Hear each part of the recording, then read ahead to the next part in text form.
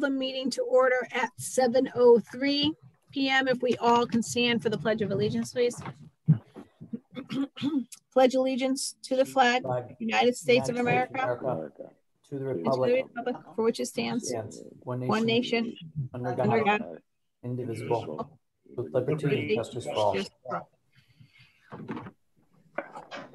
Any public comment? Laura, did we receive any public comment? We have received none. Great. I'd like a motion to approve the minutes from the November 17th, 2020 regular meeting. So moved. Motion by Pat, second by Bob Finley. All in favor? Aye. Aye. Motion passes. Any nays? Abstains? Motion passes 7-0. First, Selectmen's Women's Report. Just a couple of things to go over. The police union contract has been signed. It was signed and dropped off in my office at 12:30 Monday morning. Thank goodness that is done. The ordinance committee is constantly meeting and we'll be updating the Board of Selectmen regularly. We'll be bringing different ordinance to the boards at least once a month to move forward and to go over. There are some in our packet to go over today. The police parking ban is in effect. It starts tonight. Parking is allowed on even side of the streets. There are several roads that's not where the ban is in effect. So you're able to park on Bungay Court, only parking on the north side, Capricorn Drive, odd side parking only from Skokoret to North Star Drive. Farrell Street is odd side parking only. Grand Street is odd side parking across from Wood Street in the parking area. Humphrey Street is odd side parking from Washington Ave to James Street. New Street is exempt parking on both sides of the street. Second Ave, odd side parking only. Smith Street, odd side parking only. Washington from Grand Street North to Route 67, parking on odd side only. West Street, odd side parking only between number 63 to 77. And Woodside Avenue, odd side parking only. There is a $30 fine. The police department will start enforcing this after this weekend. And this parking ban is in effect from the 1st until March 31st, 2021. It's for the whole entire season. It doesn't matter if there's a storm or not. It could be 50 degrees like it was today. The parking ban is still in place. Okay. There's been several break-ins up on Nickel Mine. The police are advising residents not to take on the vigilantes and actually, deal with yourself. Please call the police department and understand the Connecticut has a rule. It's a second chance rule. So they cannot by law chase people in cars or on foot or with dogs. They are doing the best that they can, but on some situations, their hands are tied. That is all I have for Selectwoman's report. Item number 6 on the agenda is the annual report from the Strategic Planning Committee. I will turn it over to Kathy Verlick. Kathy? Hi, good evening, everyone. I know most of you, but for those that I don't know, my name is Kathy Verlick, and I'm the chair of the Strategic Planning Committee. And the purpose of our presentation today is to take you through our activities for the year and to sort of let you know what we're looking at for next year. So we have a deck. Rory, do you want me to load it and share my screen? Or I can do it too if you want me to. Oh, go ahead.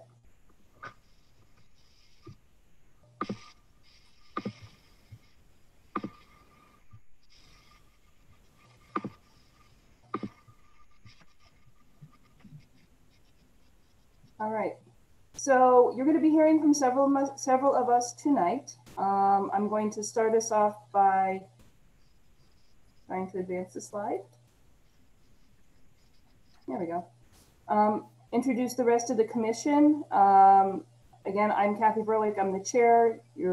I think you know everyone on this cast of characters. So for the record, with us tonight, we also have Rory Burke, Stefan Bohuniak, who you'll be hearing from later on, Bob Finley, and Mr. Don Smith. So today, the report is going to take you through a few things. The elephant in the room, obviously, is the impact of COVID-19 on our planning process. We've learned a lot from what happened this year that we hope to carry over into next year and years beyond, and we'll take you through a little bit of that. We're also going to let you know the results of our 2020 planning cycle. So those of you who may recall, you saw us about this time last year, where we set up the new way that we were going to be working on our goals. Out of that, we're making some changes to our committee as a whole.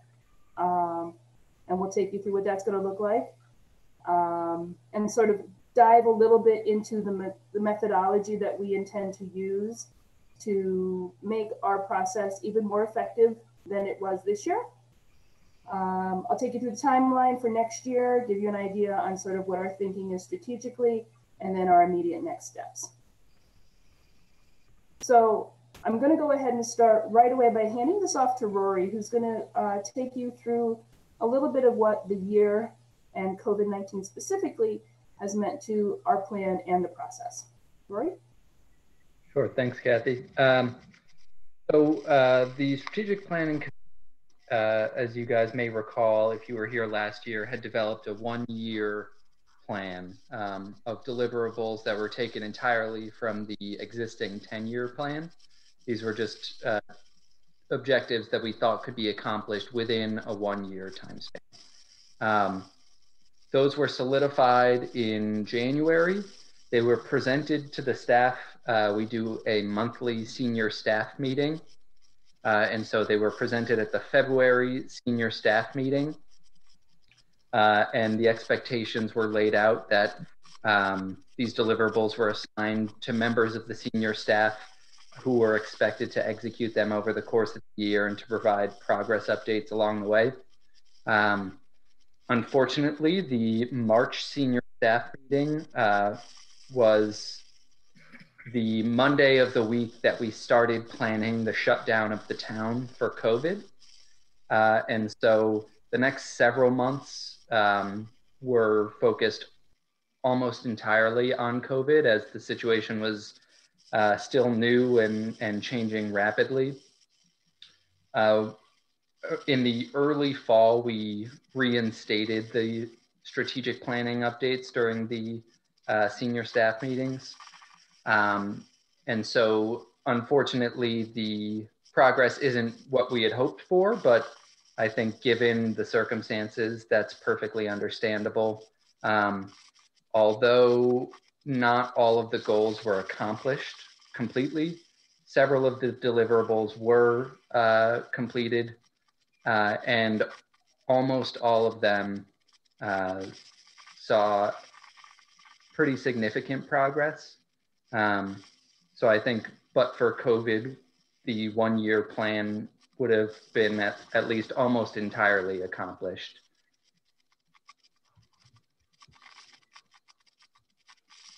And that's, is there anything else you'd like me to talk about, Kathy? Well, I think we can talk a little bit more specifically about the results that we saw. If you can flip us to the next. So unfortunately, more than half of the goals were not finished, or there were a couple that were taken off of the list because they were deemed no longer relevant or no longer completable. But I think on the flip side, especially in light of the year, the fact that 48% of those goals were completed or they expect to be completed by the end of the year is something to be proud of. You know, these were goals that were still completed in addition to having to deal with the obvious challenges that the town had to deal with. So personally, I'm pleased with these results. Obviously, would love to have stood here and said, hey, look, we got 100% completion, but I don't think 48% is too shabby. Beyond that, I think we learned a lot We've always been a very data-driven group. If we can break it down into measurable data, that's what we want to do. So I think coming out of this, we learned, and I'm going to again toss this back to Rory, that we need to change the way we're thinking about this process. Overall as a committee and as a town. Sure. So one of the things that we've wrestled with the entire time that we've been working on the strategic plan since its inception is, I guess, the feeling that things were more difficult than they should have been. The process that we took was the 7 members of the committee, now 5, conducted stakeholder interviews with every department, committee, commission, board. We did a public input session. We spent a lot of hours gathering data and formulating the plan. I think it was an impressive undertaking, but as we hit the 5-year mark and look to recommence the process, it's pretty daunting for a largely volunteer board to do all of that work. And furthermore, the classic strategic planning process is usually driven by the members of the organization. And while, in municipal government, we have a lot of boards that are participants in the governing process, and they're formed, entirely of volunteers. What was happening was the volunteers were interviewing the staff, taking their words, kind of reorganizing their words, and then giving them back to the staff. And when the staff received them, sometimes they required clarification as to what we were looking for, despite the basis of the objectives being their own words. And so the transition that we realize we need to make is from a board-driven development process to a staff-driven process. What we would like to see is the senior staff developing objectives for themselves, and then the strategic planning committee serving as a kind of oversight board, assisting the process, making sure that the staff's objectives are rigorous enough and are in line with the overall objectives of the town. I think that's what we're hoping to see moving forward. Can you bounce this slide forward, Rory? Go one more. Thanks. So, as we looked at this and we talked about it, we felt that moving to this model would be basic, as Rory just talked about, a better use of resources.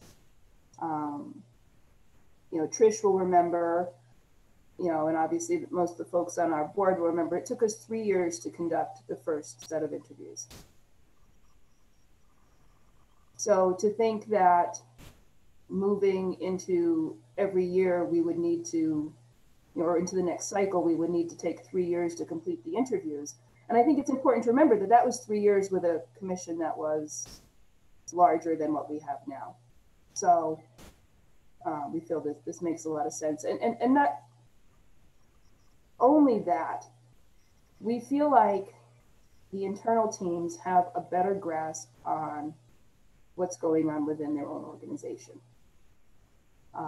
We look at very large picture and drill down to smaller details and break it down, but we really feel it's important to have that internal voice that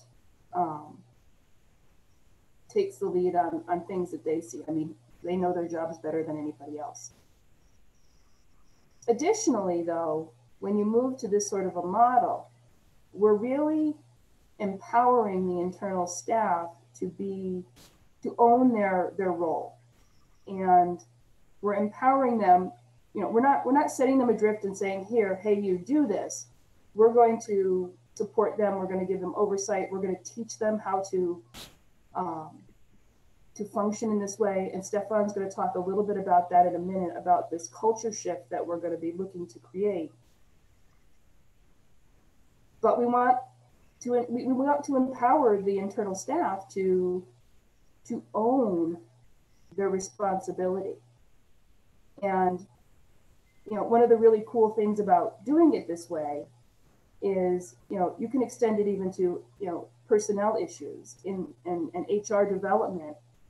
You know, if you sit down at the beginning of your employee year at your review and say, these are the X number of things that I'm going to accomplish, and you agree on those with your management, then when you get to the end of the year, you literally are working off the same sheet of music. And you know whether you've done those things or not. And you also open up a line of communication where if I have something on my task list that is being waylaid by other needs, i.e. COVID-19. Okay, I can't work on this stuff because I'm busy doing all these other things. I now have this dialogue set up and this opportunity to flag that right away, rather than waiting till the end of the year and going, yeah, no, I just didn't do that. The other thing this does is it gives the town the opportunity to see hidden skills and hidden talents in your existing staff. You know, sometimes there's no need to go outside to look for treasure because you've already got treasure within your own house. So by formalizing this process, by empowering the team, we hope that we're not only going to create that sense of ownership and pride in their own work, again, with support and oversight, but we're also going to be able to see, well, what else can these folks do? And I feel like you're probably going to be pleasantly surprised. So you want to go ahead and move us forward, Roy? Would you like me to talk through this, Rory, or? Sure. Okay. So sort of to sum up what our role would be is we're going to be looking at training and onboarding, you know, creating this culture shift, supporting the stakeholders in their goal creation, providing ongoing support. If they're having trouble, if they're not sure how to do this, will be a resource available to them. Zoom, for all of its wrinkles, is a wonderful thing. You can drop and take a quick face-to-face meeting with somebody without leaving your living room. We'll continue to report to the first selectman and the board of selectmen. We'll troubleshoot and course correct as we need to, and then we'll come and meet with you at least once a year and let you know how we're doing. So, you know, that's sort of it in a nutshell. Now, Stefan and Bob are both existing agile wizards. And if you were with us last year, you remember me talking a little bit about agile, and as this was the approach that we were hoping to use. And then we did use this year to a degree to kick off this implementation process. So Stefan, I'm going to ask Stefan to sort of take us through how everyone will be coached using agile as a methodology. Thanks, Kathy. Yeah, so we kind of touched on this a little bit, but, you know, we were, as a committee, struggling with a way to make this plan actionable and, you know, make it something that we could utilize in the future in a serious way. You know, like Kathy said, Bob and myself and, you know, Kathy, several of our members have experience working in an agile environment, and we've seen firsthand the benefit it provides, you know. So what we had was a document outlining dozens of goals that we wanted to accomplish over a 10-year span. You know, it's a lot to digest, and it actually threatens to render the plan completely useless when there's just so much information. So what we set out to do is break the plan down to smaller actionable chunks. In an agile world, these are sprints. So what needs to be done is prioritize everything in the plan, and then choose a chunk of work to be included in like the first, iteration is what we call it. So we agreed that 1 year increments were appropriate when dealing with the nature of a volunteer board and just sort of the necessary slow moving nature of like a municipality and municipal government. So everything that we identified to pull in was determined that it should be actionable within a 12-month period. That's something that is always going to have to be the case. Anything that sounds big, right? So let's say we want to redevelop a piece of land, just as an example. That might not be something that's possible within a year, but there are parts of that are possible within a year. Like, you could do a study, or, you could hire someone to help with that. So we would focus on tasks that could be done within a year as a part of the bigger picture. Anything that couldn't be in a year could always be broken down. We've already seen some success with this method, as you've seen, even though it's, conforms with the odd reality we're kind of facing here. So the groundwork has been laid. The next step is the most important now. The teams that are actually responsible for getting this stuff done, they need to embrace it, and they need to take full ownership of these tasks. The best way to get anything done, in my opinion, is to have the people who are actually doing the work and are responsible for the work to actually really take ownership of it. So the strategic plan, as it exists, is a living document. It's going to continue to exist as a guide. We're going to continue to be here to help and serve as, consultants to the plan, help people add items to the plan as necessary. But ultimately, it's up to those in positions to make change, to take on these initiatives and drive them to completion. The Agile approach allows the teams to set a goal for the year or whatever time period they choose. If we start working on this for a period of time and the department heads come together and they say, hey, we want to break this down even further, we could get more done if we break it down into quarters or months or whatever it is. That's great. And then you have regular touch points to track the progress. And ultimately, you're going to review the body of work that's been accomplished at the end of the year or the end of the time period. The list of items that a certain team or individual is responsible for should be regularly prioritized, with the most valuable and actionable items at the top. The success in implementing this plan will ultimately be at the mercy of the first selectman, this board, and the department heads to promote the agility and not lose sight of the plan.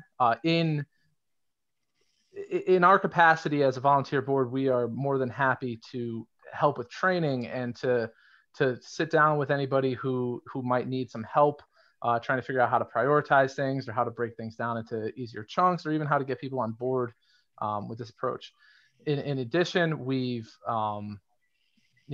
created this simple dashboard that might be useful in helping to track the progress on the completion of tasks. So if you want Rory to kick over to the next slide, we can talk about that a little bit. So this is a sample dashboard that we've kind of put together. A lot of help from Selectman Finley, who's kind of an expert in this area. So this dashboard is really simple. It's really something that a lot of people should be familiar with, or at least could be very easily understood. Essentially, this is a place to regularly measure progress towards completion of our stated goals, or the goals that are agreed upon. In the spreadsheet that we've provided, team members can easily view the most recent status of every item in the 1 year increment and update it as necessary. At regular intervals, team members should get together to inspect where they are with their level of completion on each task. And collectively, this will provide a transparent picture of the status and allow for important conversations around the challenges and successes of the implementation. And this is something that could be discussed in performance evaluation, or just discussed at a regular touch point.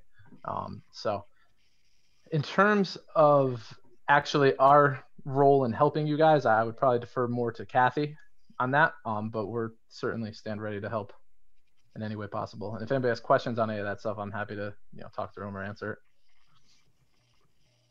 Yeah, thanks, Stefan. Rory, you want to push our slide ahead for me? So I think Stefan and Rory's overviews lead us quite nicely into what we're looking at as the 2021 timeline. And this is where we're going to start to put everything that's in theory and in sort of an abstraction into into play. And like anything else in using agile methodology, it is malleable, and if we have to change things, we do, but you start somewhere, right? So what we're hoping to do is to start in January by coming back to you and saying, okay, well, look, you know what, we got to the end of December, this is where we shook out. And here's what, you know, everything that was finished, here's what we're carrying over. And, you know, here's our starting point. At the same time in January, what we'd like to do is, and ideally it'll be with all of the folks on this commission who are used to using Agile on a regular basis in their professional lives.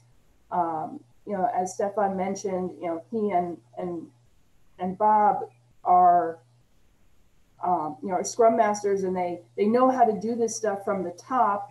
I have the position of I'm more of a hitman, and then I go in and I do something and I get out. Or I have my own areas that, you know, I'm responsible. So I'm almost more like the internal team member, and will have that perspective and that insight as to what it is to work within these sorts of parameters. So I feel like, you know, and Rory has great, you know, academic understanding and understanding of the workings of town hall.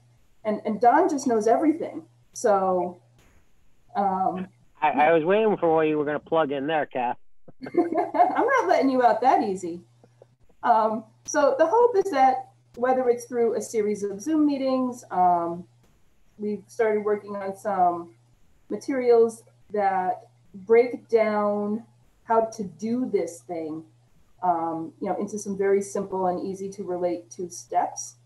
You know, Rory and others may have seen, you know, the analogy of baking a cake. If you want to bake a cake, you don't just take the pan and put it in the oven and cake comes out. There's stuff you have to do. And it's the same thing. So January, we would really like to dive into getting everybody set up for their goal, you know, to create their goals. Ideally with people who've done it before, you know, right there beside them or across the screen from them, same thing. We'll work that into February, and hopefully by the end of February, we're going to have a good solid chunk of things to work on that have been already pre-vetted by the people who are going to do them. So they have the opportunity to say, you know, this is kind of impossible. Maybe we need to break this down. Or, you know what, I can do this plus. So I'm looking forward to seeing what we get coming out of the end of February. Once we clean that up, we'll come back to you in March and say, hey, this is what we're working on this year. And bring you all along on the journey that we've done with the internal teams. And then we move into spring and our first check-in with Anne-Marie, and you know, she'll let us know how things are going. What do we need to fix? What do we need to adjust? What is the reports that are coming in from the folks? What's kind of be our eyes? Let us know what's going on. What do we need to change, adjust, fix, eliminate? Half year, we come in and say, okay, where are we thus far? What do we need to adjust? Do we need to fix anything? And then we keep going to the end of the year, and the whole time we're tracking, we're watching, we're keeping an eye on what's going on. We're troubleshooting if we need to. We're providing additional training or support if it's needed.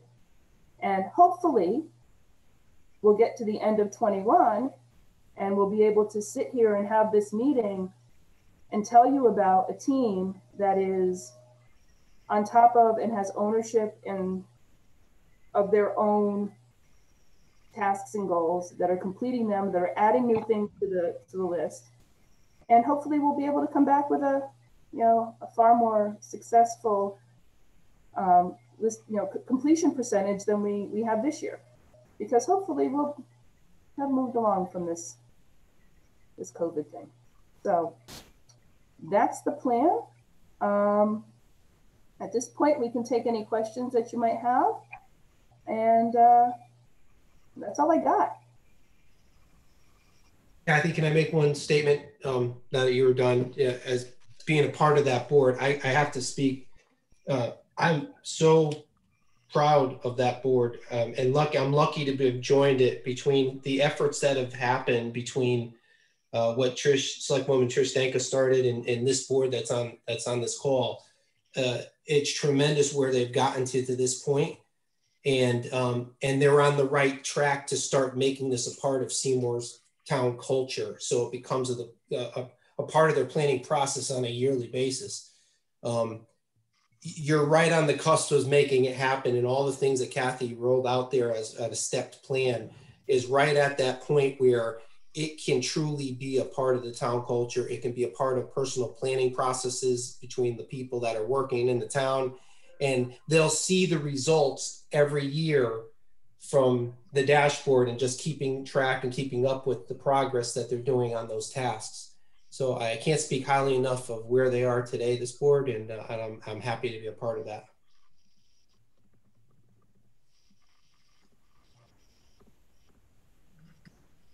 Thank you, Kathy. That was a great presentation. I know this board has come such a long way. And Trish, you must be very, very proud.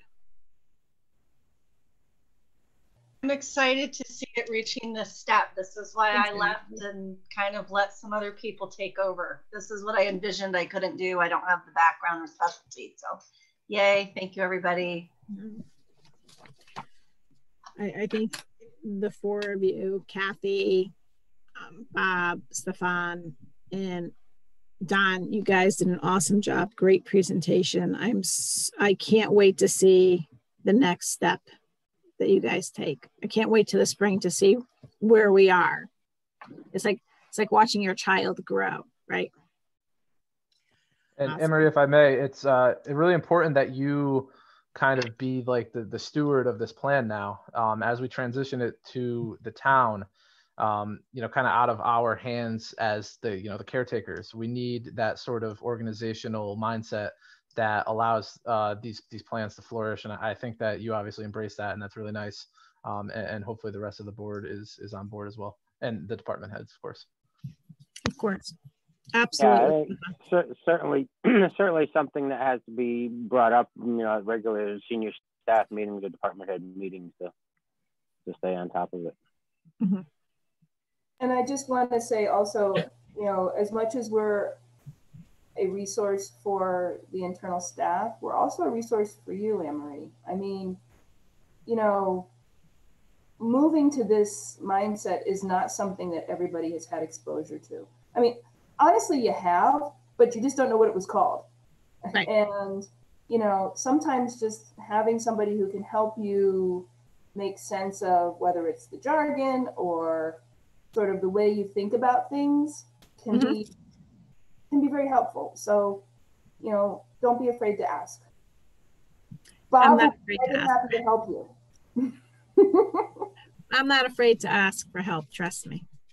Awesome. But I agree. I'm so glad you guys will be there for support. I know Rory, in our senior staff meetings, Rory follows us through. So, and I will be the champion for this, Stefan, and the steward for this, and showing that we're moving it forward and helping it grow. Thank you guys. All your hard work will not go to waste. Is there any questions for the board? Patrick Lombardi. Kathy, this is our first meeting. I don't know you, but I just want to say from your presentation tonight, I'm very impressed.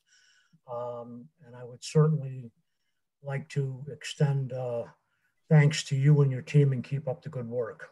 Thank you. Privilege. Thank you.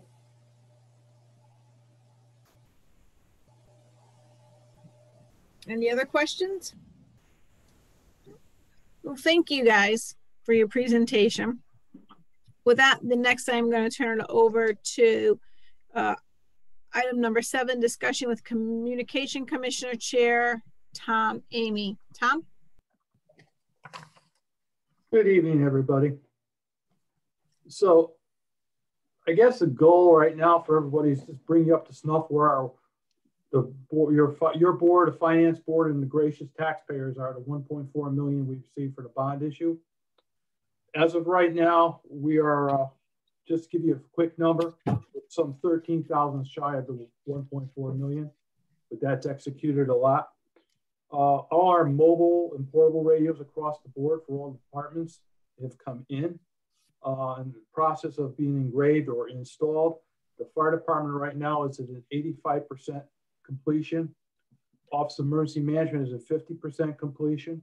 Fire Marshal's office is at 50% for completion. EMS is at 65% completion. DPW, which was, they had 3 radios on board, those are completed. And the last to occur after everything is done is the flashing. It's a firmware update to all the police department portables, some 50 some odd portables.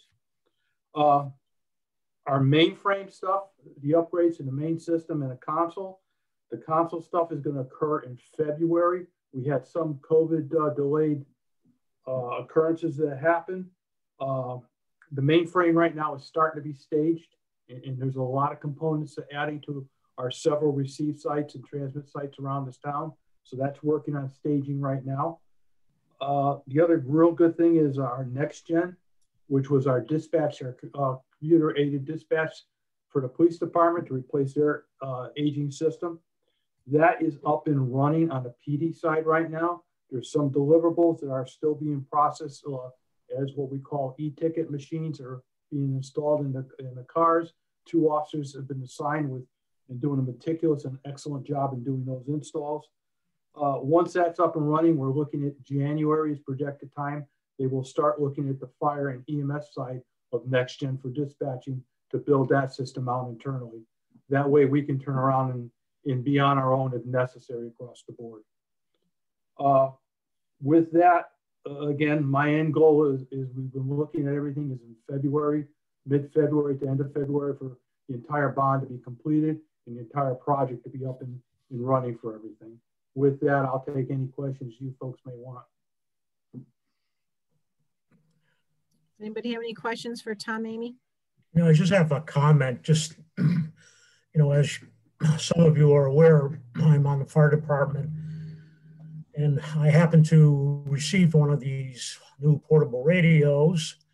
And I must tell you that I have probably complained about radio transmission for the last 40 years, and I'm sure Tom will verify that, because we have so many dead spots and bad areas in the town. We had a hazardous material incident here about 2 weeks ago down on the river, and the gentleman I was standing with had his radio on, and it was so clear. He was on Derby Avenue with me. It was so clear that I thought the incident commander was standing right next to me. So from a portable standpoint, much improvement and very, very badly needed. So my hat's off to the commission and to the board of chiefs. Great. Anyone else have any comments or questions? No? Great. Thanks, Tom. Thank you. Good evening, everybody. Good evening, Have a Tom. nice evening. Okay. Item number 8 is to set public hearing to discuss the proposed ordinance changes for Wednesday, December 16th at 6:45 p.m. via the Zoom teleconference. In your packets, you will see that we have the, Aurora, you sent them over separately, correct? Correct. They would have gone out late last night. Okay. So you see we have the fire abatement A and fire abatement B, which is the abatement for those firefighters over the age of 65. If you want to, did anybody get a chance to look at those? Yes. Okay. Is there any discussion? We since we have everybody here from the ordinance committee, we can talk about it.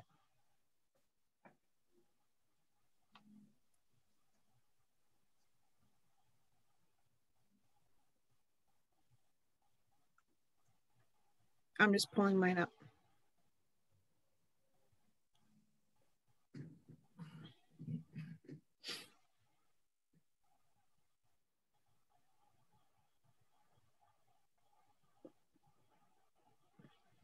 Okay, So on the volunteer firefighters, so as we always gave an abatement, right? We always had the firefighter abatement. And the firefighters had to make a certain amount of calls. They had to make a certain amount of meetings. They had to do a certain amount of community service. And the abatement that they received ranged anywhere from, I believe, $100 to $1,000. What was happening is if they made the abatement, the money that the points they got, they raised went towards a certain amount of money. The chiefs, the captains would hand over to the chiefs the call sheets and everything else, and then it would go to the fire commissioners. The fire commissioners then would review it, and the chair would take everything and submit it to the Board of Selectmen. And that is what we normally approve in the January meeting from the Seymour Fire Department, from citizens, Great Hill, and the ambulance committee. The abatement was supposed to be going towards their taxes, the firefighters' taxes, car and property. They didn't have property, then it went to the car. What had happened way back, maybe 2018, Bob, about that time frame, Doug Thomas says we have to write, we can no longer give them the abatement. It was something with the W-2 forms and a 1099. And somehow we got away from giving them abatements to just writing them checks. So the Connecticut General State Statute, and Attorney LeClaire, correct me if I'm wrong on here and stop me if I'm incorrect, please. The Connecticut General State Statutes state that there is an abatement put in place for emergency personnel, but it is supposed to be an abatement towards their taxes. It is not supposed to be a check. So after the ordinance committee looked at this and we found out that it was wrong, we sat down with our fire commissioners and we said that this can't be the way it's doing. So now it is a pure abatement going towards your property tax. And if you have back taxes, you don't get the abatement, correct? The first Selectwoman is exactly correct. Thank you. So what we did is as we were going through the Connecticut General State Statute, we noticed that the state of Connecticut upped the abatement from 1,000 to 1,500 to 2,000. So we said, okay, we have to up the abatement. It's a Connecticut General State Statute. We have to follow it. So the maximum we're going to give is 1,500, but we're going to have to change it because the General State Statute goes up to 2,000. The money is not like it's going to be where we're writing out the taxes, where we're writing out a check and handing it to little Timmy who lives in his mom's basement and getting a check. It's going towards their property tax. So the property tax is being paid. They're not getting a check and going out and doing whatever they want to do with it. So now we're going to we're suggesting that the abatement go from I think it's $100 to $1,500, $1,500 being the maximum that they can receive. And it would go towards their property tax only if they're in good standing, meaning they have no delinquent taxes. If they have any delinquent taxes, they will not receive this. It's actually from 1,000 to $1,500. 1,000 to $1,500, sorry. And you have to be current with your taxes. And we've also created, in following the state statute, and there was a change made to the state statute allowing municipalities to also offer this tax rebate, if you will, to retired volunteers, someone who's over 65, who's completed at least 25 years of service with either the Seymour Ambulance or Fire Department and continues to be active in some capacity as defined by one or two of those, or either of those groups. And they're entitled to that same benefit, the same abatement. And Brian, just to make a comment that the state statute was going to go to 2,000 as of next year, wasn't correct. That the case? That's correct. So the 1,500 is to this year, and then next year they're actually going to increase it again, the state. Well, the state statute is, this proposed ordinance doesn't. This goes to the 1,500 and does not increase it again to the 2,000. Okay. I just want to make that clear. Right. Yep. You can go up to that amount. It's not mandatory. Correct. It's been 1,500 for a while, and the town has stayed at the 1,000 level. Right. That's right. Yep.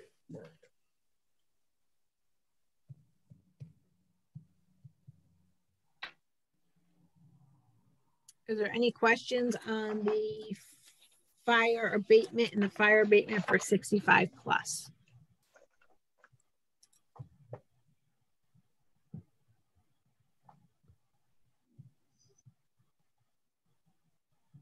Al? You're on mute. I know. So I guess the general intent, the legislative intent here is to encourage that kind of volunteer service in your community with fire or EMS. Brian, is that basically what's going on here? So you give people, I don't think they need the incentive, but you're giving them a little bit of an incentive and almost a thank you for that kind of volunteer service, because it is stressful, it is dangerous. I believe that was the intent of the state legislature when they passed the enabling statute. Yes.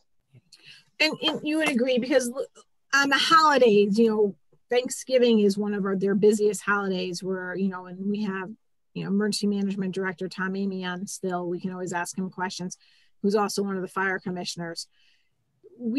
They have house fires, so they're leaving their family on holidays. They're leaving their families in the middle of the night. They're leaving their families during the day.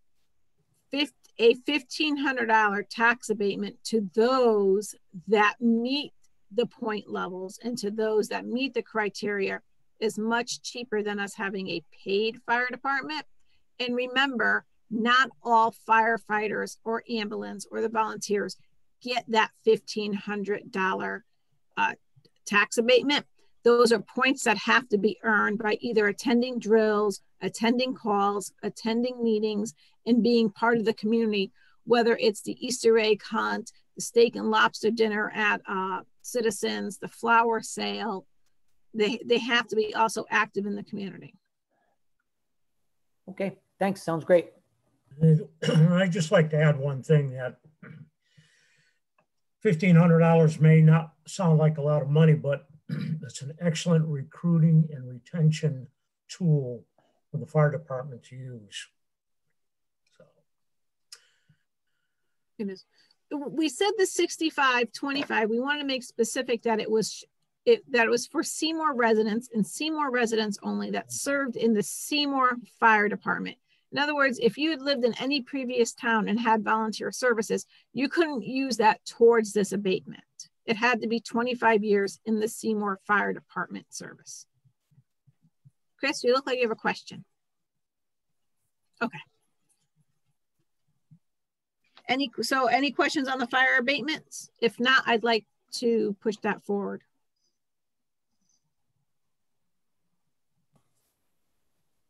Are you looking for a motion? Yeah.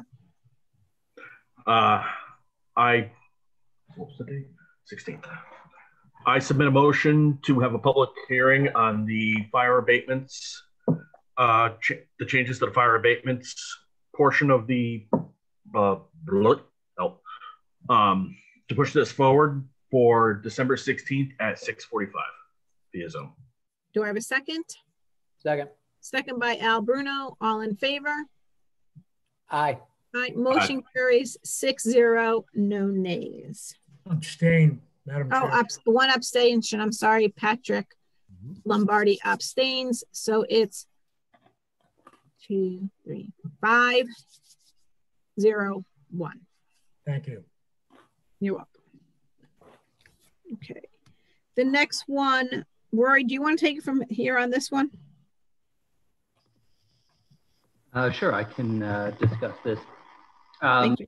So basically, the ordinance committee is trying to go through the entire code of ordinances. If you have never looked at the code of ordinances, it's very long. They're going section by section.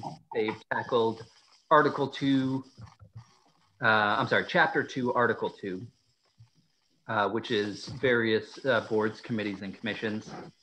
And so for the Committee on Aging, the Board of Ethics, and the Culture and Arts Commission. These are very small changes, mostly just to bring them to make minor clarifications and to bring them in line with the charter. The rest of these, so that is the Safety Commission, the Welfare Advisory Board, the Beautification Commission, the Employee Safety Commission, no, I'm sorry, not the Employee Safety Commission, and the Friends of the Broad Street Park Committee. Those are all being removed from the Code of Ordinances. These are, as we were reading through them, things that we only then learned existed. And the rationale for removing them is just that most of the language in these is that, you know, there shall be a 5-member commission. And, you know, as most of you know, we have a hard time recruiting people to participate in municipal government. And so having all of these required positions, I mean, if we had to staff them, that alone is another, you know, 35 people that we need to recruit to sit on these commissions. So what we had discussed, because people, for example, I think Selectman Finley really liked the idea of a beautification commission. And so rather than making it a requirement in the ordinances, you know, you, the selectmen, can constitute a board without codifying it in the ordinances if you so choose. So, you know, that option is available to you. And then finally, the Employee Safety Commission, there are OSHA requirements for this commission to exist. The OSHA criteria were more stringent than what was in the ordinance. And so the ordinance is being changed to reflect the criteria set by OSHA. And that should be all of them. Madam Chairman, I have a question. Yes, Mr. Lombardi. On the Arts and Culture Commission, yep. I noticed in reading the proposed ordinance change that we're reducing the number of members from 7 to 5. Mm-hmm. The reasoning, I'm sure, is to maintain consistency with the other appointed boards. Am I correct in assuming that? That is correct. We had passed, it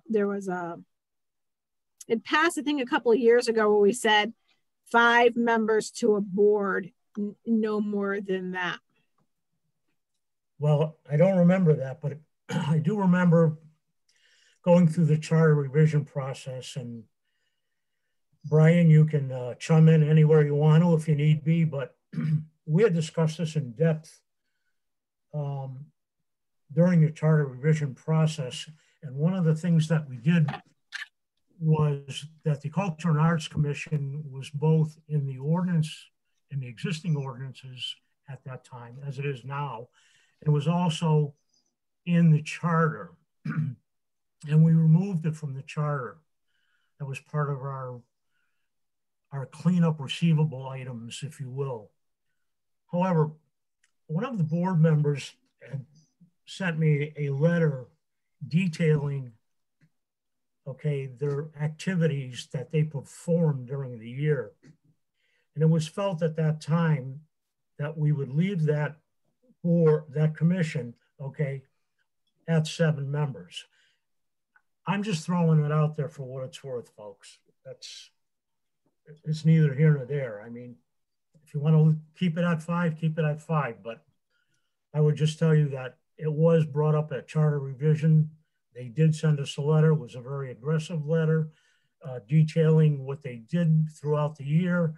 And we felt that, yes, we would make an exception and leave it at 7.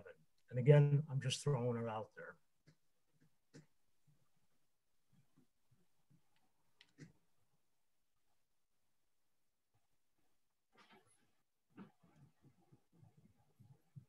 I'm thinking back to that, and I remember that discussion vaguely on the board, but I think we said that we're going to 5, and if they needed extra people to help, then they can keep extra people to help. But there was a reason why we kept everything at 5.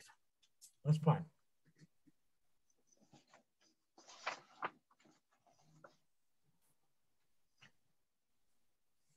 Any other questions? Chris Bowen? Yes. Could further work be done to codify some of the things that were removed, some of the commission duties that were removed, like beautification?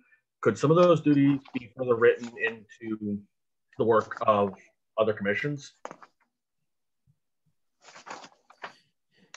In some of them, that we are finding that there's duplication in some of the other committees that are there. And as we go through the ordinances and in the committees, that's we're saying, oh, it's here, so we'll leave it in here, we'll take it out there.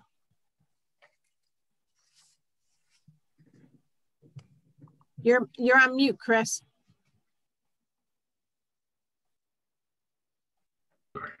There's things there that ideally could just be moved around a little bit onto other commissions, but if there's duplication, I'm just thinking that's some future work that could be done, because some of this is important.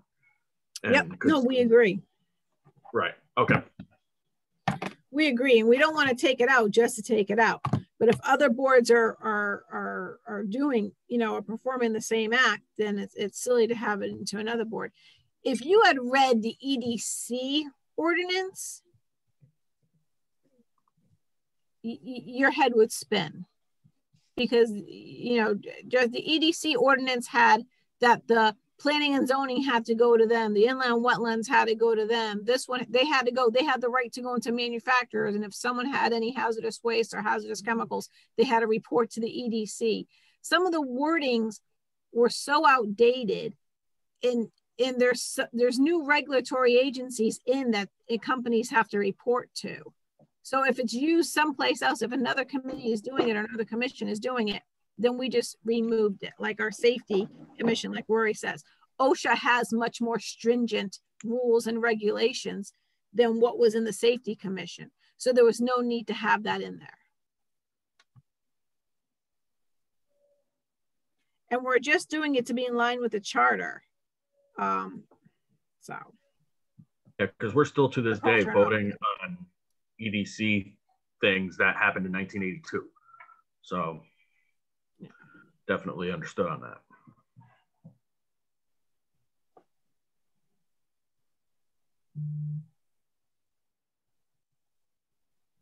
Any other questions?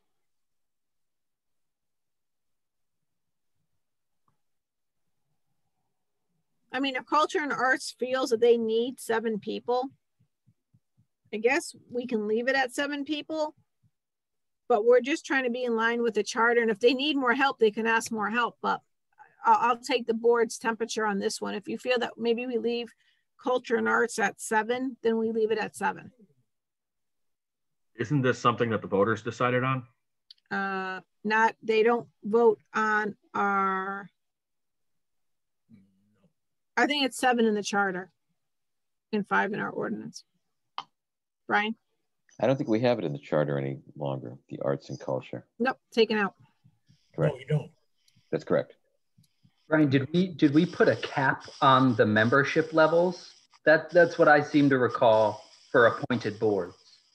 But Can someone take Chloe out? What I'm remembering now is maybe Culture and Arts was exempt from that cap because they're no longer in the charter. That may be why it was exempt, and then we decided to bring it in order with it now. Yeah, because it, at the time it just didn't make place to have it in 2 places, if you will, in the charter and in the ordinance. I remember the same thing, Pat, being on the charter committee with you. I do remember that now you're saying that. Yeah, as I recall, the discussion was during the ordinance committee meeting to bring the Culture and Arts Committee in line with the charter cap, but I think that was forgetting that they were exempt from the charter cap. Okay.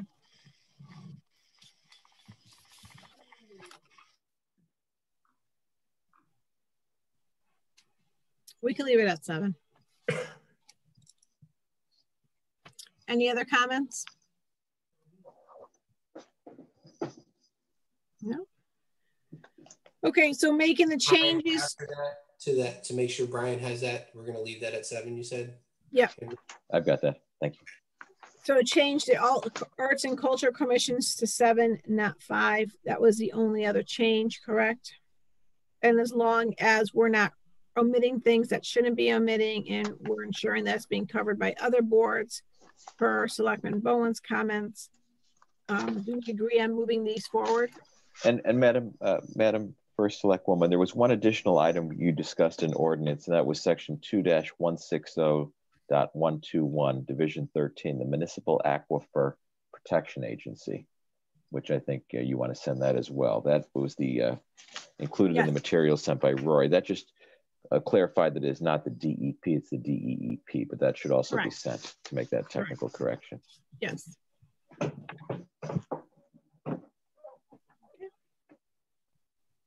So Amber, go ahead. Are you looking for a motion to encompass everything under chapter 2, or did you want to do them individually?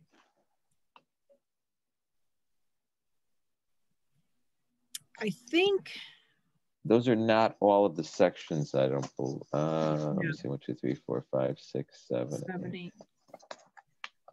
I think those are all the sections. Yeah, you can do them as one motion. You know, read them as one motion. You do not need a separate motion for all of them. That was my question. Thank you, Brian. No, you do not, Pat. Can I have a motion to accept chapter 2, article 2, sections 1 through 8 with the changes?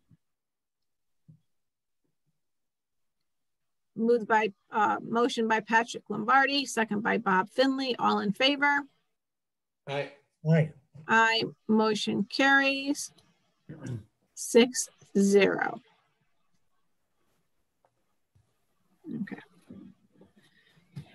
Item number 9, discussion and take possible action regarding the Economic Development Director.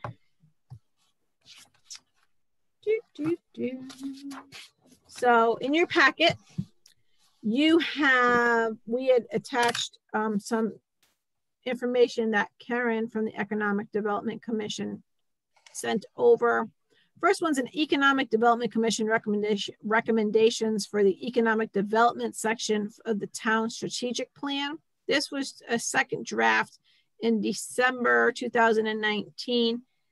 I'm going to guess that this, Bob Finley, was sent over to the Strategic Planning Committee.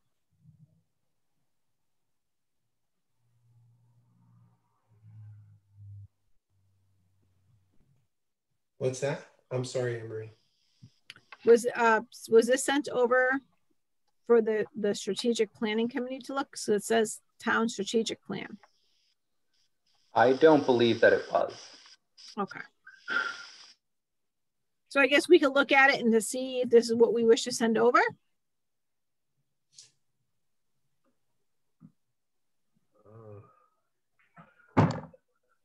Chris.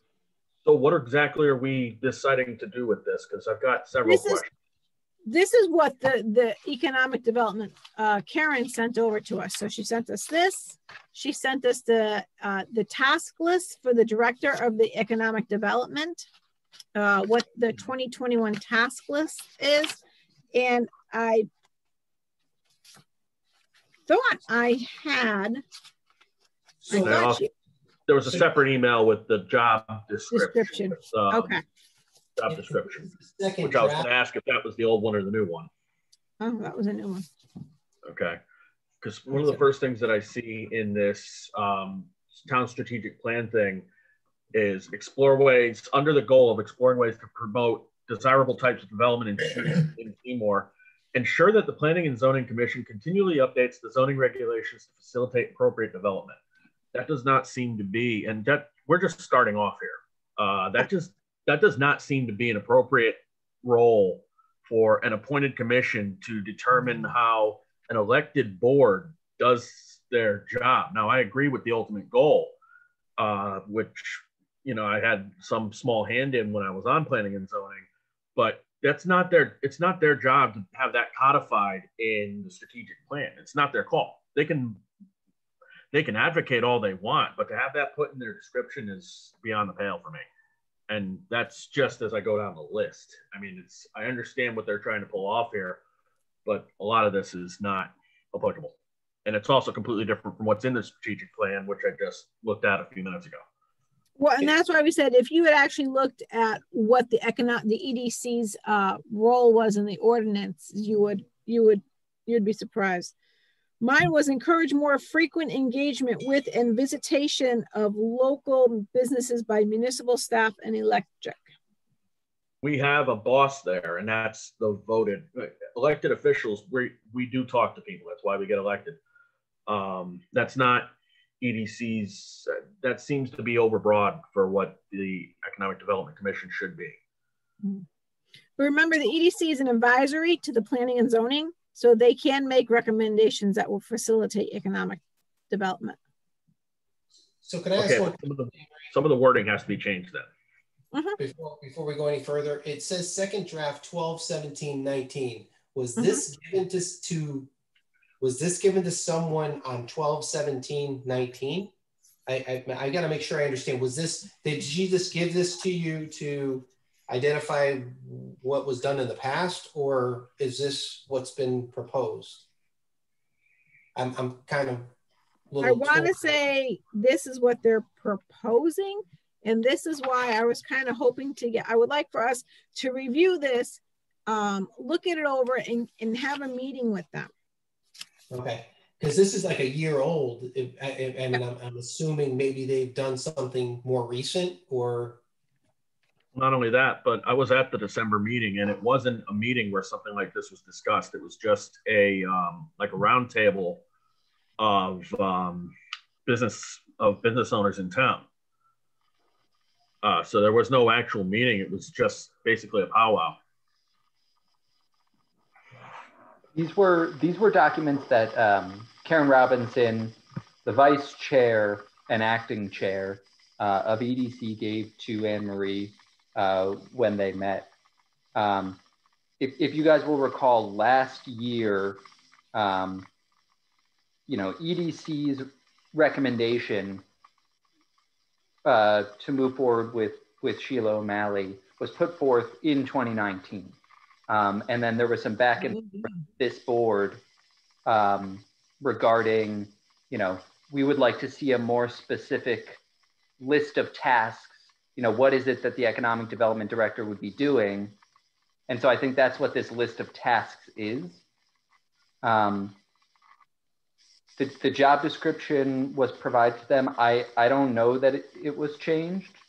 So this was just the existing job description, as far as I know, going back to when Fred Masori was economic development director.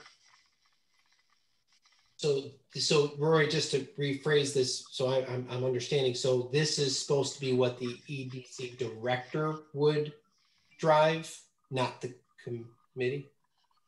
If I understand, because that's what was asked for. Okay. When they put forward the recommendation, the general consensus was, so what's different? If we didn't like what was going on before, what's going to be different? What is this person going to be pursuing? And so we asked for you guys asked for some more specific guidance from the EDC. Oh, so they haven't touched it since last year. This is whatever the same document that was last year. So I've got, for comparison's sake, just for giggles, I've got the economic health section, Pillar 3, Section B of the strategic plan here. So what they did was they took this and made quite a few changes and word changes. Now, none of this work here that you're seeing on your screens now was done last year. I know that for a fact. But they have been trying to codify the role of the economic development director to try to get a more amenable person into that role. But I can tell you that they did not recommend Sheila in 2019. I can tell you that for a fact. They did recommend her earlier this year, but not in 19. I think it was 2019, Chris, because we stopped meeting in March because of COVID, and it was January, February timeframe where we had that meeting, and I have to go back into the minutes where we had the meetings where we said that we would be the search. We were not going to have Kurt part of it.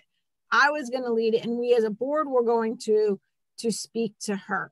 But it was January, February timeframe that it finally came to the Board of Selectmen. So I want to say it was maybe the end of 2019.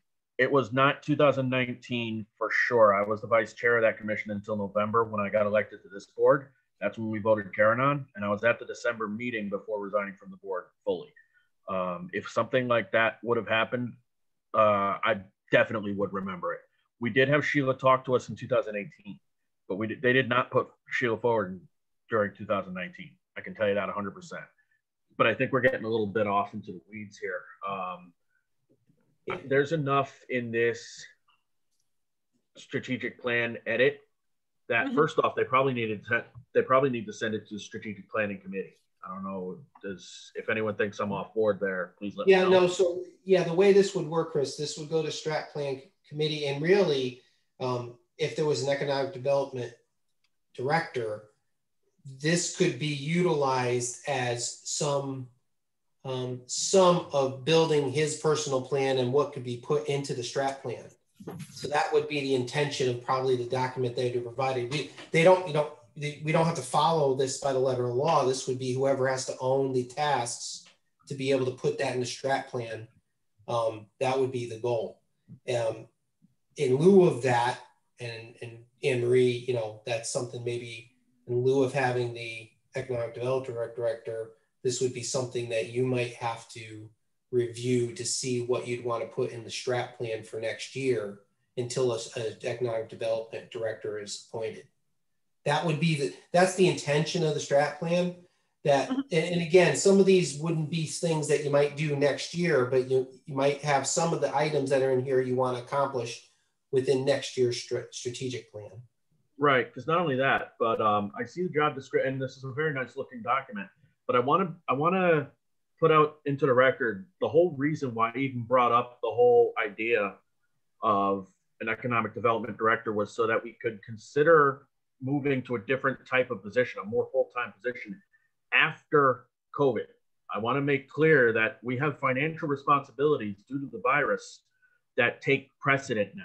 And the economic development director's role, their salary line, $35,000, was put into the discretionary budget, meaning it doesn't move until both boards vote. So we're kind of putting the cart before the horse on this. And I kind of want to pump the brakes a little bit. This is definitely something I think should be accomplished. I've been very public about that for a couple of years, but we need to pump the brakes on the whole economic development director role until we get past this pandemic. So I think there's some processes that have to go forward with the strategic plan and the economic development commission. Then when we know what our financials look like, then we can start talking about bringing on bodies. Yeah, and Chris, just to add to that, just so something like this, you'd still want to have actions in the strat plan, regardless of whether you have a EDC director or not, so that when they're hired, you already have something that you create a personal plan from. So right. It's more strategic. It's more of a kind of a longer term strategic approach over the course of the year. You may or may not meet all those tasks, but it's a part of the plan. It's a part of the vision, right? And then when the EDC director comes aboard, they're given that plan and said, these are the tasks that we're targeting for FY21. Right. Yeah. Okay. But yeah, definitely. I just think more work has to be done on this draft. Agreed. I agree. It's ready for any kind of prime time. So I think we're all in agreement on the hiring an economic development director until after this pandemic is over. Correct? Definitely. Yes. Definitely. I really just wanted it on radars. I just have a question regarding your job description. Mm-hmm. Can someone tell me when this job description was written? No, it's a rhetorical question. You can't answer it. You know why you can't answer it? Because it's not dated.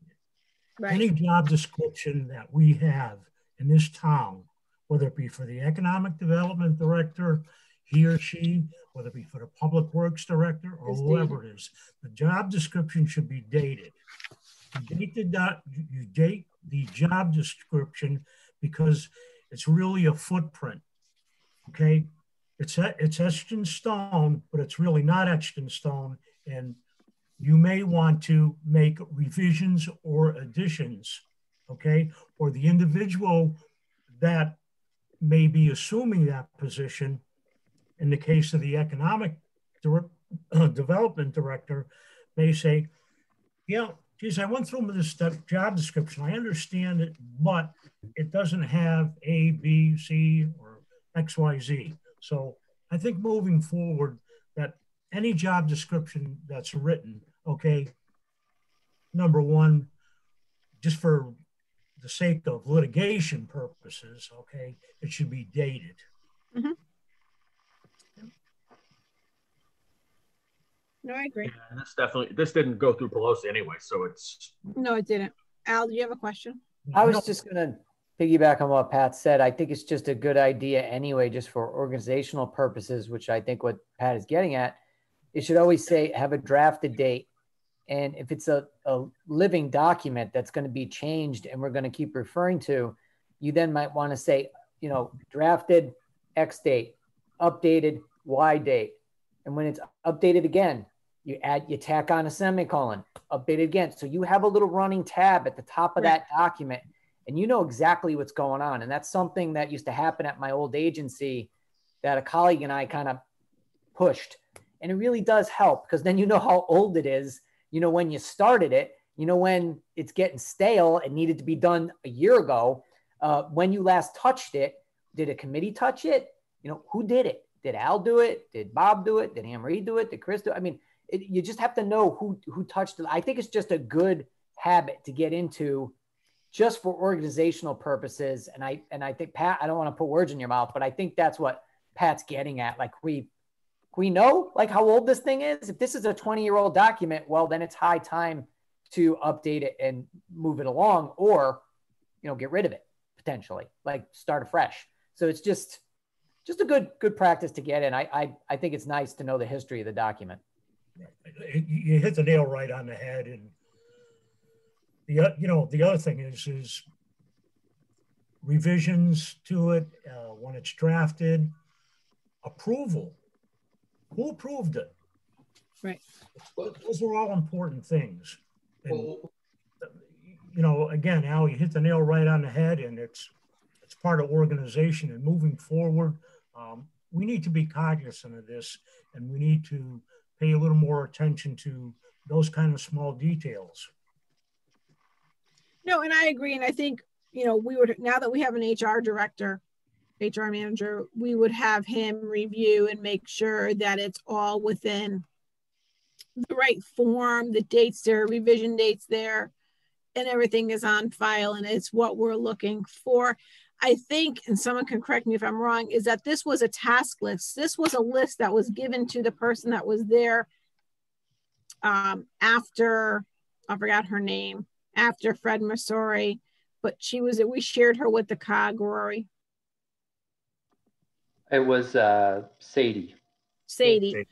So this may have been a task list that they had for her or she had put together or something.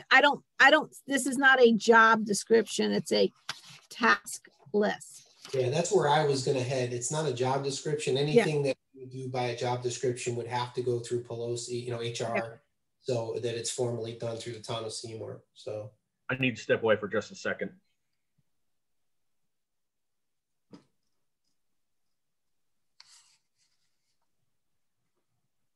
So is there any other questions on this? I think we're agreeing that we're going to hold off on hiring an economic development director, you know, until after COVID. I think that, you know, I think we all in agreement with that. I think what we needed to do was get what the EDC had and put it in front of us to see what they were looking at, to see what they were thinking, and then just come together as a board and meet with them and put things together and let them know where we stand as a board. Rob, you're on mute. Yeah, sorry. Can I make a recommendation? Even though we're going to hold off on the hiring, I'd like to make sure that we have a formalized job description through HR that has all the, that we should all review before it goes out. So we're prepared so that we're not waiting on that once we make our, we nod our head and say, okay, let's go get them now. We got to go do our job. Let's do some stuff preemptively to get prepared. And then let's put a timeline of when we revisit it again, because we're saying after COVID. I don't know if we all know what that means, right? I mean, no. I think while I understand that we have to kind of hold back on the budget a little bit, I think at some point we're going to have to make a business decision on if we want to have someone take on that role, and it might even still be during a COVID period that we hire somebody to do that. I agree. So we should probably put a time band around how long we want to wait. Maybe we say we're going to revisit this in January or what have you, and then we make that decision then. But into the time being, so we got the holidays coming, and it would be hard for us to even consider hiring anybody at this point. But we should be prepared for when we say go, that we're off and running. So do I have a motion then to maybe have Chris Pelosi put together a job description for an economic director? So moved. Second. Okay. All in favor? Aye. Motion carries 6-0. And Who then who made the motion? I'm sorry. Oh, I'm sorry. Chris Bowen made the motion. Bob Finley seconded. I'm sorry. Well, actually, Bob Finley made the motion and, Yeah, and it was Chris reversed. seconded it. Correct. Reversed it. Sorry. Thank you, Al. Yep. Then we'll revisit this come January. I don't think it's something that we want to put on hold because we want to continue to move our town forward and continue building it. But with the holiday going on, and Chris, you had stepped away, but we said we never know when COVID is going to be over. What is a definition of COVID being over, right? Going back to normality. So we'll have Chris Pelosi write a job description for this. Like we said, this is more information, was more to formalize the role. Even if we want to wait, it's part-time, full-time. And are they going to be doing these tasks? So something to look at.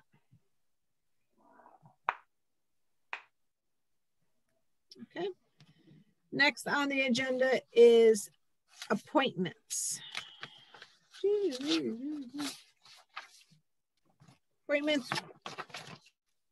We have Paul Wedowitz, open burn official. We'll just do all the appointments at once. Paul Wedowitz for the open burn official. His appointment is for 1 year and it ends 12/1/2021. Tom Abe, open burn official. It's a reappointment for 1 year. His term ends 12/1/2021. Tim Willis, open burn official. It's a reappointment, 1 year, 12/1/2001 for an expiration date. Leanne McMurray, Pearson Memorial, reappointment, 1 year, expires 12/1/2021. Veronica Hoffman, Pearson Memorial, reappointment, 1 year, December 1st, 2021.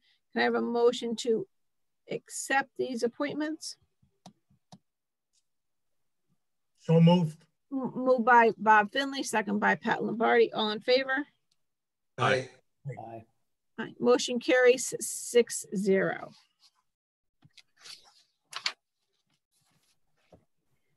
Next in your transfers, we have no transfers. Correspondence is the check run.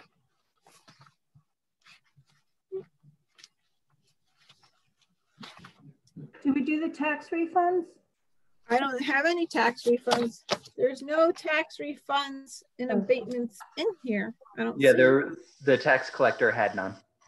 Had none. Okay, thank you. Thank you. Sorry, thank you. Is there any, Rory, did anybody come in for public comment? I've received none.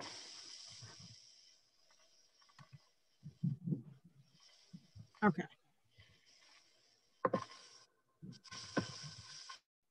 Selectmen's comment, Pat Lombardi. Happy birthday, Trish. Mm-hmm. Okay. How the hell did you find that out? Oh my. Oh, we know everything. Have our sources. I'm a little scared. Okay. Trish Danka, Selectmen comments. I hope everyone had a good Thanksgiving. We've got the parade committee has 25 signups for the lights competition this year, which I think is nice, community involvement. I know he's excited about that, and I just hope everybody continues to stay safe, watch the numbers, do what you're supposed to do. I know we all have different opinions about the pandemic, but I mean, for sure, it's an unprecedented year. And as we watch the numbers rise, I just want to make sure Seymour's community stays healthy and as safe as we can. Thank you. Thank you. Bob Finley. I just wanted to say happy birthday to Trish. I was excited to hear it. You know, getting to your 30s is a great time, Trish. 29. I have another year to go to reach 30s. No, and I wanted to shout out for the parade committee. I just see, you know, that the lights thing is going very well, and I'm very happy about that. And have everybody stay safe now that the holidays are upon us. So, Christopher Bowen. First off, congratulations to Selectwoman Danka on behalf of myself and my friend and colleague, Mr. Van Egan, who could not attend this meeting today. So happy birthday, Trish. The virus does not know that it's the holidays. Be safe, stay home if you have, stay home if you can, wear a mask in public, wash your hands, do all the things that we've been told to do since February, really. It's gonna sound morbidly cheeky, but we don't want a white sheet Christmas. The virus does not care. And it is, I know multiple people that have died from this virus. It's horrible. It does not screw around. Please be safe and don't take any chances if you can help it. I don't know what else to say. Thank you, Chris. Al Verno. Just happy birthday to Trish. Hope you have a relaxing day. Maybe Alex make you a cake. Wait on you for once, right? Hope everyone had a relaxing Thanksgiving, and I just want to echo the comments. I know that we're being very vigilant as a town with COVID and the pandemic. Hopefully, you know, there's a vaccine on the horizon and things can loosen up in the spring, but they're saying it's going to be a very difficult winter. It looks like we have people are taking it more seriously, thankfully, and that you know, we just have to keep encouraging folks to do the right thing and lead by example. So I think that's very important. But other than that, it's good to see you all, and that's all I have, Anne-Marie. Awesome. Great. On mine, I just want to say happy birthday, Trish. I hope you have a wonderful weekend. And Monday is a resting day for you.